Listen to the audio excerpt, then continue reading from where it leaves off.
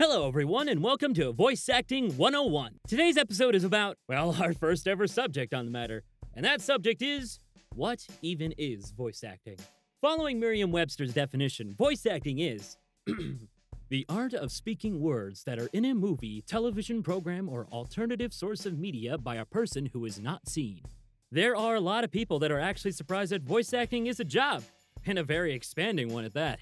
Voice acting and voiceovers can be applied to media such as video games, automated messages, interactive voice recordings, automated dialogue replacement, or dubbing. See those animes right there? Yeah, that's ADR. Commercial announcements, DJ drops, podcasting, ASMR, audiobooks, amusement rides, puppet shows, audio dramas, offstage vocals for theater, vocal censoring. Gosh, there's just so much I can't handle. Voice acting was implemented as far back as the early 1900s, but became a staple in entertainment around the 1940s for the noir style of filmmaking, where main characters would narrate their story as the movie progressed along. In radio, voiceovers were a vital part of the creation of the radio program. The voice actor might be used to remind listeners of the station name or as characters to enhance or develop show content. In the 1980s, UK broadcasters Steve Wright and Kenny Everett, as well as US broadcaster Howard Stern, brought on voice actors to create a virtual posse or studio crew that hyped up the programs. However, it is believed that this tactic was in play long before that time. Voice acting has also become a vital tool in documentaries to create an informative and emotional piece with hope for the listener to grasp the entire story being told. Television channels such as Discovery and History Channel make use of voiceovers a multitude of times, as well as NBC.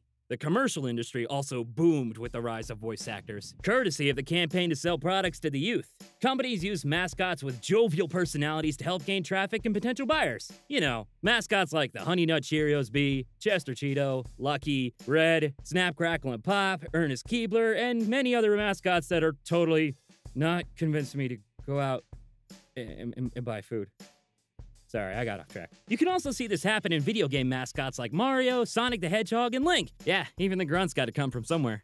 Voiceovers have also shaped our first artificial assistants with programs like Siri, Google Voice, and Cortana, by vocal artists taking on the huge endeavor of recording words, noises, vowels, and even gibberish to be spliced into sentences, responses, and navigation. On an interesting note, the voice actor for Siri, Susan Bennett, actually didn't originally do the recordings for Apple at all. They were created for a company called Scansoft back in 2005. They were looking for someone to be the voice for a database project involving speech construction. Scansoft inquired with GM Voices and selected Bennett, who happened to be present when the scheduled voiceover artist was marked absent.